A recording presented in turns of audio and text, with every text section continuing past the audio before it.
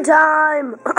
That's a good intro for my no video week. That's just because I was running short of ideas. I pre-record all of my videos before I post them, like everyone does, but like, you don't know how much I have. I've been pre-recording for about 6 months, and I ran out of ideas. So I asked a few of my friends. I went ahead and picked up some games, and really nothing seemed to work. So I'd like you guys to write in the comments below what games you want me to play. I will check out the game. If I think it's cool, I'll go buy it. If you say Kingdom Hearts, I will not get it.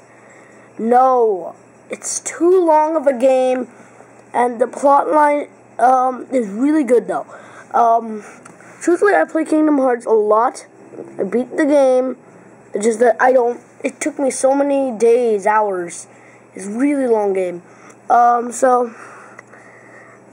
so I decided to do a review on Pokemon White 2 and Black 2. And you're like, seriously? This guy's doing a review on that. And by the way, I messed this up. They should be fighting each other because they're the same person. And psychopaths are awesome. Dun dun dun. Never mind that. Okay. Let's start. My mom's talking in the background, so let's continue with the vid. So let's start off with the genericness and unoriginalness of this game. This is virtually the same game as Part 1, with a totally different plot line for Team Plasma. For some reason, from being fanatical nun/medieval people, they become pirates. Not that kind of pirate, a robotic pirate. So basically, the plot of Team Plasma is terrible so far. This game's plot is basically every Pokemon game's plot. Beat 8 gym leaders, get to the Elite Four, and after the game you can get some legendaries. Well, I want something new. This game really did not provide that, but it did provide a very long game. I believe I spent about 300 hours on each one. And that was just to do some cool stuff with the Pokédex. Like completing it. I did not catch the legendaries right away. I waited a bit. So,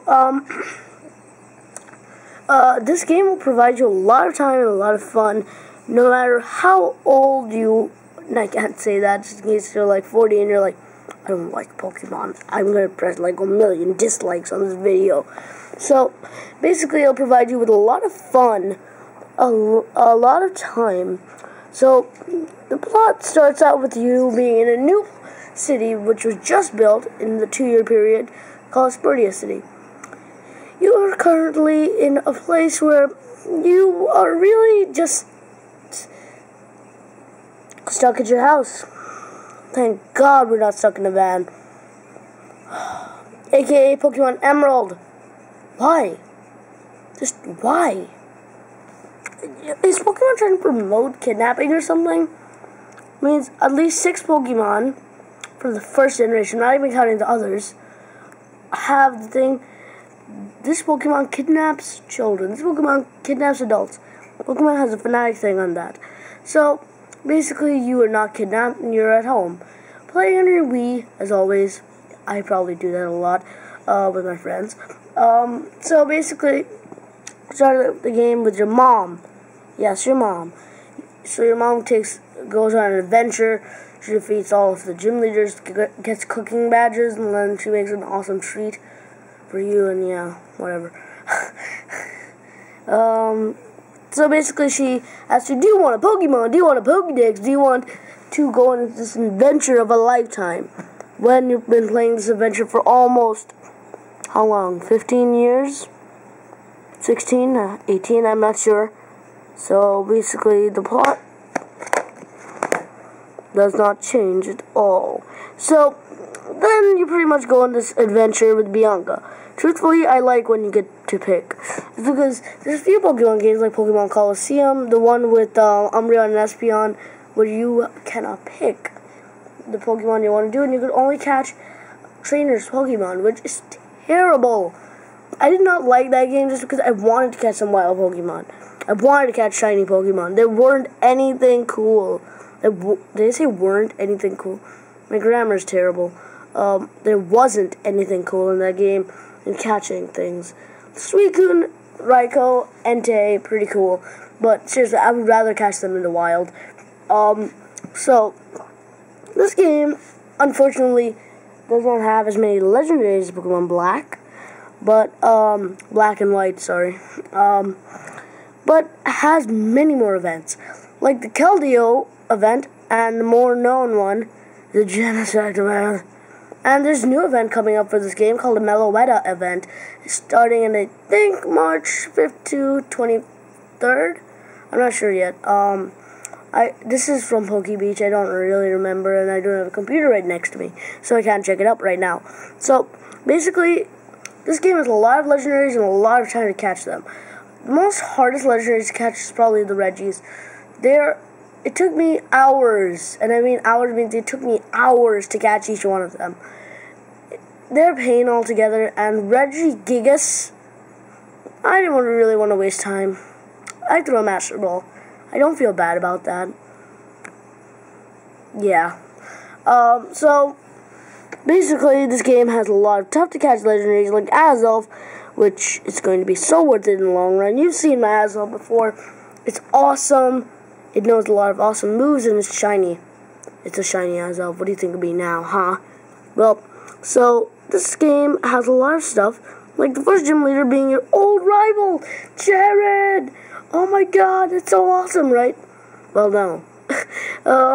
Unfortunately, he doesn't have his old awesome Pokemon, like his, I was playing, with an Emboar, like his Samurott, like his, Simisear, like all of his awesome stuff. He leads with a Lillipup. It means the stars is Lillipup. And challenge mode, the stars is Pidove.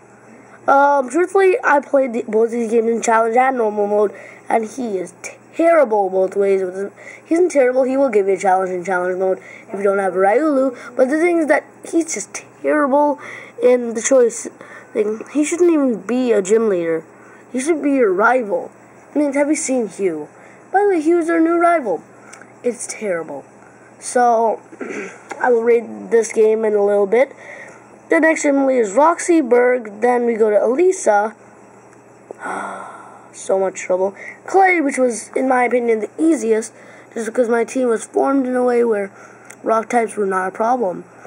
So then we have Clay, Skyla. You could hear by the tone of my voice. I hate Skyla. I hate what she stands for. I hate her in the show. I don't watch the show. I just watched one episode of Pokemon Black 2, and she was just weird. She didn't want to fight anyone. It was just strange. And, like, this entire thing is just annoying that she does not want to do anything about it. It's just irritating. So, Skyla, then we go to Drayden, which surprisingly was easy once you get a Cobalion. I don't know why. And then Marlon. I give up. I'm gonna call him Marlon. Yeah, there isn't an I, but I'm just gonna say that Marlon. I should really check up the definition of that. I mean the pronunciation. So Marlon is actually a good challenge if you don't have a lightning type Pokemon. Fortunately, I do. My little what was it? I totally forgot. So, then you go to the Elite Four, which is same old, except for a new champion, which is Iris. She learns a couple of Pokemon, which might give you a bit of a challenge. But the thing that everyone will fight, which will be a challenge, is her Haxorus. The other one will be a Hydreigon. Her Hydreigon isn't necessarily strong. It's just annoying. It has every move you wish it would not have. Like, you would think that outside of a fighting type, it's going to be so effective. Well, guess what? It has a counter for that. I'm going to send out a psychic type. Oh, wait, it's part dark. I'm going to send out something else. Guess what? A flamethrower. This thing will just wreck your team just because it feels like it. But unfortunately, it's too weak to do anything about it. So you can one-shot it anytime with Sacred Sword, Close Combat, anything, literally. It isn't a problem. So, basically, once you beat Iris, you can continue with the game. You then start back at Aspertia C, and then the first thing you're expected to do is go ahead to Undella Town. Bay. No, it's not Undella Town. What am I talking about? And you'd think you have to visit the Abyssal Ruins, but there's your old rival there. Now, I did this first just because I felt like it and my Pokemon were too overleveled. Why do I train my Pokemon so hard? So, he is pretty easy if you have overleveled Pokemon. Then, I recommend, if you've beaten him without any problems, like you don't have to heal or anything, you take on Cynthia. And usually I'm going to get so many dislikes for saying, you should take on Cynthia just out of fight to you. The difference is big. She's level 70s, he's level 60s. I had pretty good luck with her. I had level 72, so it was pretty darn easy to beat her. So, her Garchomp was a wrecker. But, good for me, I did have a Braviary. Just kidding. I'm not Maryland. I did have some other Pokemon that resisted. So, it was pretty easy to take him on. Her. So, you do get a rematch with the Elite Four, which I suggest you do. But then I finally found out you were supposed to take on Alder. I totally forgot about that. Alder runs the same Pokemon he uses before in the first game. So, basically, he won't be a challenger if you know what he's going to use. So, fortunately for me, I did have a Golduck on my team at that point. So, his Volcarona was no problem at all. He was just like, no, I'm not going to let you win. Nope. So, this game is full of surprises. I do recommend you become an Azelf, though. I really recommend that. You can go fight N once every season, and basically he isn't as tough as you think he is. So I definitely recommend that you go pick up this game. This game I rate 8.7 out of 10. That's just because of the unoriginality, and, well, they did well on the artwork, though. The 3D artwork was great and everything. And I haven't even hit the worst part of it. The Plasma Frigate, they put a part of the game. Usually at the climax you fight N in the first game and you're like, oh, it's so awesome since you actually like N. He's awesome. In the first game, of course. In the second game, he kind of doesn't do anything. He just says, good job, and then gives you his Zekrom. So basically, it's like, good job, here's the Zekrom. So, basically, Reshiram for Raichu, but, like, he's not as involved. So, but in this one, you know who you're fighting, you're fighting Ghetsis, and you know he's going to be weak. So, you could easily destroy him. His Pokemon are much weaker than the first game. The first game, he was really tough with his Hydreigon bashing everyone. But if you have no trouble with Iris, it means if you beat him, you'll have no trouble with the Iris's Hydreigon. And if you beat his Copagrigus very easily, Chantal won't be a problem. It's because Chantal, I've not found that hard in Pokemon White 2. Blastoise was torture! Torture! So, basically, I rate this game at 8 point. Did I say 7 or 5? I'll give it an 8.7 out of 10. So, basically, this review was just because I felt bad for not posting anything. There's really nothing left to do in the game other than catch legendary Pokemon. I'm pretty sure that I've caught all of them. Oh yeah, another thing is there's a Pokemon Transfer Lab. It's the same thing, you should know where it is. It lets you transfer Pokemon from other versions. It's pretty simple. And, same thing, you need 8 badges. And I don't know how you could have gotten there without 8 badges, but still. It's a pretty awesome game. Suggest you pick it up. I am currently just having fun with it. And, the final thing before I go is the Nature Preserve. This preserve, I will actually show you on camera, later on.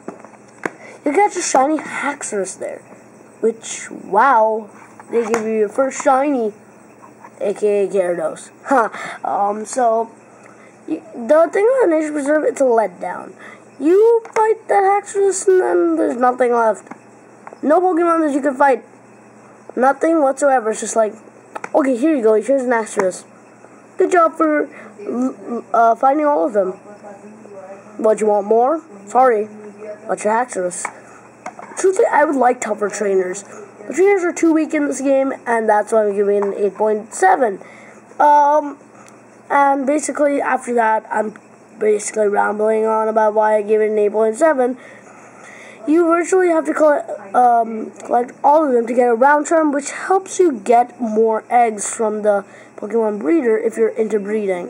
Unfortunately, I am actually into breeding, but it took me forever to get all of them. The shiny charm took me months to get them.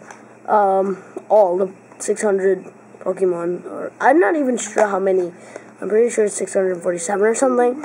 So it took me months to collect all of them. So I think the month was pretty fun. I had to collect them from other versions, so it was really fun to do all of that. I'm still playing on my Platinum version, looking for some more Pokemon to complete my Platinum National Dex. Of course, I could trade some in, but Platinum I never seem to finish. It's weird. So thank you for watching, everybody. Please subscribe, like, comment, press like. And I suggest you do buy this game. Both of them are the exact same game, with different climaxes and stuff like that. So definitely pick it up. It's worth your time and money. Next, what will be up next? Mortal Kombat. There was no spoilers in there. Oh, and this review is full of spoilers. Should have told you that in the beginning. Sorry. Bye.